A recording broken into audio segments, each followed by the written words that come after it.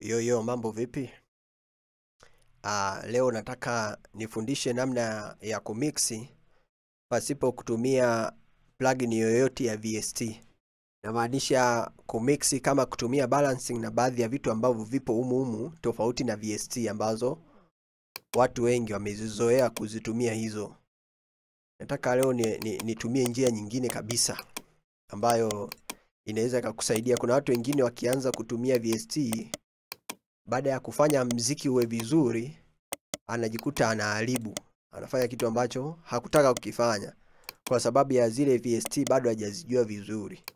Sasa kuna namna ya kumixi pasipo kutumia VST yoyote, na ninazitoa kabisa, naziweka default, kumaanisha ninachokifanya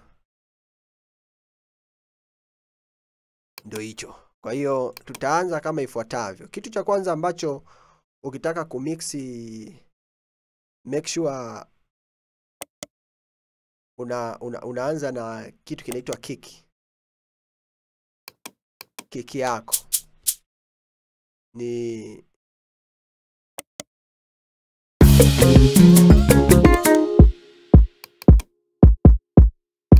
unaiona hii kiki?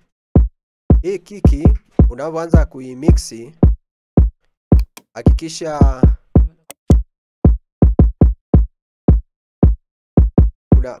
kuna huu upande huu wa pili unaitwa control.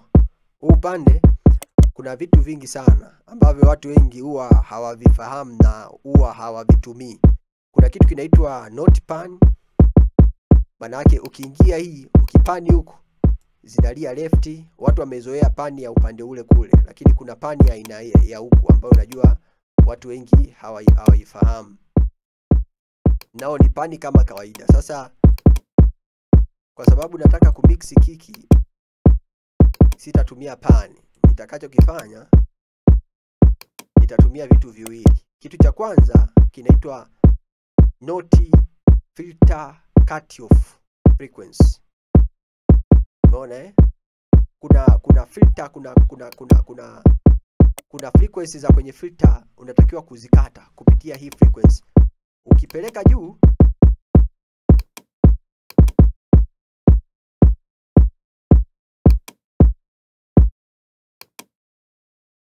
ukileta chini umekata. Unaona? Ukipeleka juu umeziruhusu.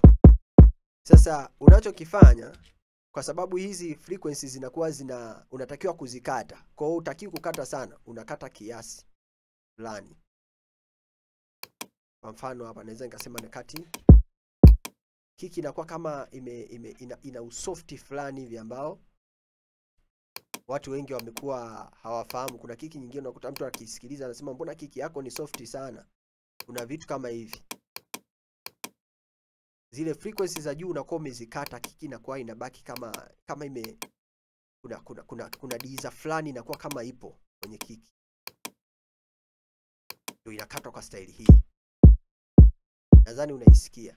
Kitu cha pili, unaingia kwenye note frequency hizi hapa hizi.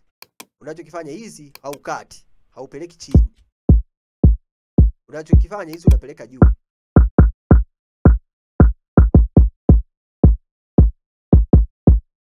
Unaitafutia mitaa hii hapa. Hiki iwe na punch fulani ya ujazo fulani. Baada ya hapo unarudisha kwenye note velocity. Utaona tu kiki yako kuna touch fulani imebadilika, imekuwa na ujazo ambao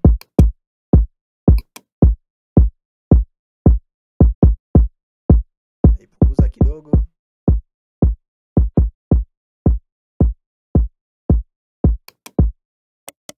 Kitu kingine ambacho watu wanasahau, kiki unatakiwa cut off kupitia hii hapa. Kuna hii taa unaiwasha hapa. Ukiwasha hii taa, manake kiki yako inakuwa haingiliani na bezi kabisa. Yaani kiki inavyotua inakuwa kama kuna kitu kinaitwa side chain. Side chain ya unapofanya side chain ya kiki na bezi. Kama hujajua namna ya kufanya side chain, unawasha kiki yako cut self. na kuna wale ambao wanatumia zile kiki za 808, zile bezi za trap, nayo unakuja unaicut off. Maana yake kitua na kiki zinakuwa haziingiliani, na hata ukiweka na bezi zinakuwa haziingiliani. Kwa hiyo kitu cha kwanza kiki. Kitu cha pili snare.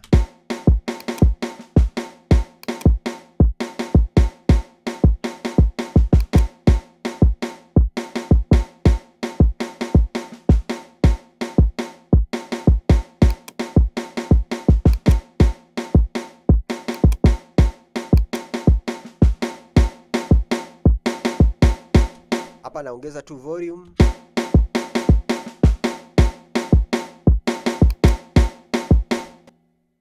Kitu cha tatu nakuja nawasha hi-hats.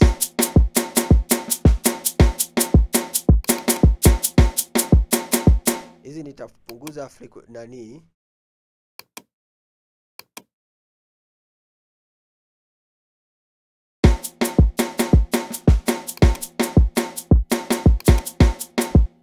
ninapunguza hizo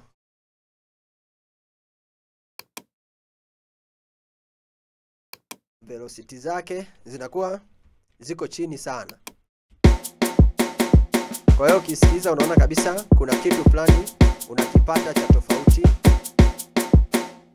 Nikitoka hapo nakuja nawasha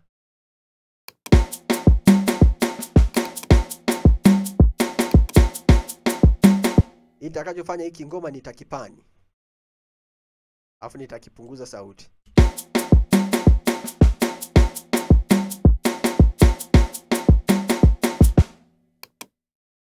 Nakuja na hiki kipingoma nacho nitakipani.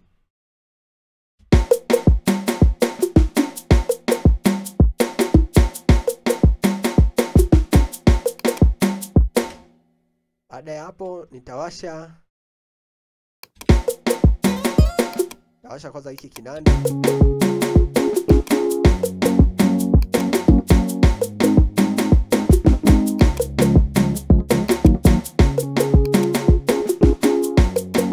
Ukiwasha hiki kinanda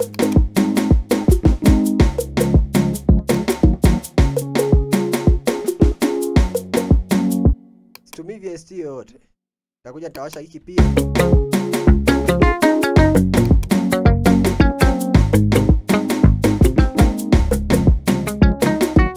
Nitakipani na chenye kidogo.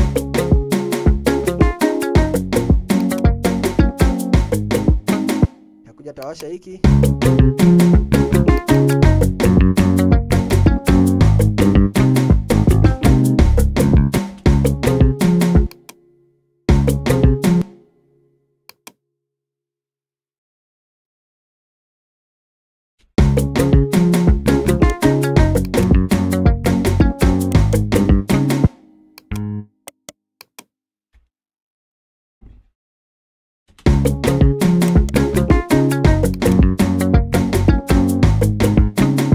Kwa ukisikiliza bezi yako utakuta.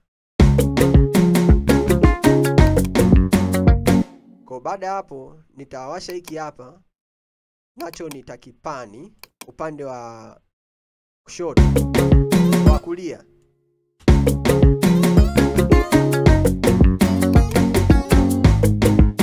Kwa hapo utaangalia vitu nilivyo vi highlight hapa. Nime nani, kwa utagundua kwamba kuna kitu sija nani hiki hapa. Kwa hiyo na hiki pia nitakipunguza kidogo.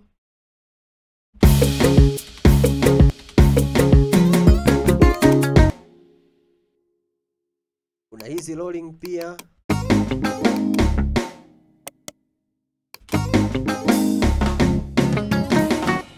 Sasa rolling ukitaka zi sound vizuri usiongezee sauti hapa. Hii sauti ni ya distortion. Ukiongeza hapa sauti na distort, ingia huku ndani, ingia kwenye hii setting, kisha ingia kwenye hiki kispana, afu tumia volume ya ndani. Hii hapa huwa haidistort, ila huwa ina boost sauti na inyanyua kama ilivyo kwa kiwango chake.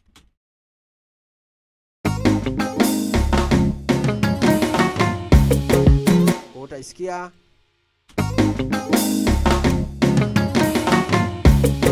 unaisikia sauti yako imekaa vizuri. Kitu cha mwisho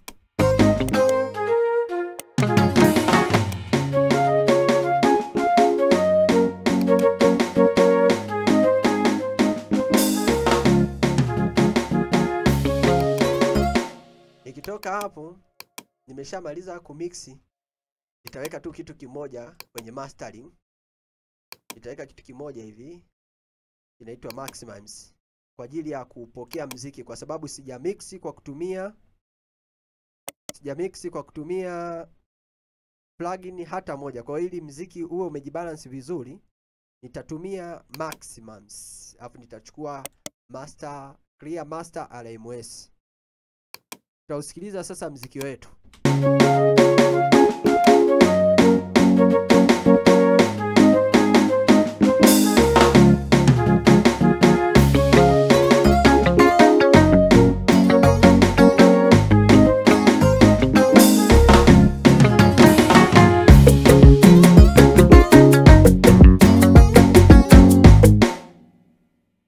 Kisikiliza unakuta saundi yako ni nzuri kabisa. Kwa hiyo endelea kufuatilia tutorials zinazofuata na zilizopita. Usisahau kushare, kusubscribe na kucomment ili tuendelee kuwa pamoja. Na pia kama unatamani kuna tutorials fulani unatamani kuzijua ambazo sijawahi kuzifundisha, unaweza ukacomment hapo kwenye comment kwamba unahitaji nifanye tutorial ya kitu gani, na mimi nitazipitia kisha nitafanya. Yeah.